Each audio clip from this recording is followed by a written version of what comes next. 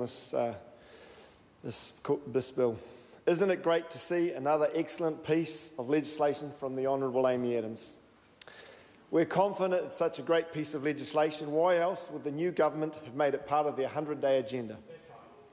They've run out of ideas. 40 days into a 100-day program, this parliament has passed 5 pieces of legislation. 2 of these members' bills turned into government bills. 1 passed under urgency on its 3rd time round. 2 of these are National Party members' bills and 1 is a national government bill. The only bills on the order paper are national government bills and members' bills.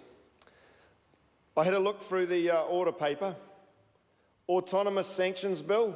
We've done the Birth, Deaths, Marriages and Relationships Bill, the Legislation Bill, Electronic Interactions Reform Bill, Maritime Crimes Amendment Bill, Maritime Transport Amendment Bill.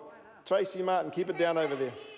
The Honourable Jerry Brownlee offered today in the House to fast-track— The member needs to come to the bill that we're discussing. I'm coming to it. The Honourable Jerry Brownlee— No, you come to it now. Thank you. Yep, okay. He offered to fast-track this legislation. We support it all to save the House the time and the expense, but hello, the coalition government objected.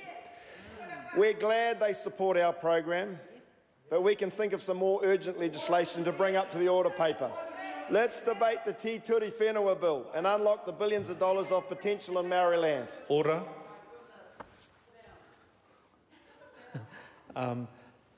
I've asked you once, and I'm asking you again.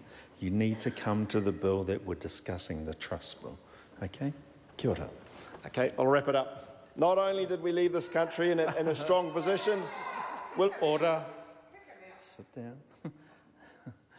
No, it's not permission for you to keep continuing with the narrative that you wanted to. You either speak to the bill or you resume your seat. I won't waste any more time. I commend this bill to the House. Mr Speaker. I call Tamati Coffee 5 minutes. Tēnā koe. Tuatahi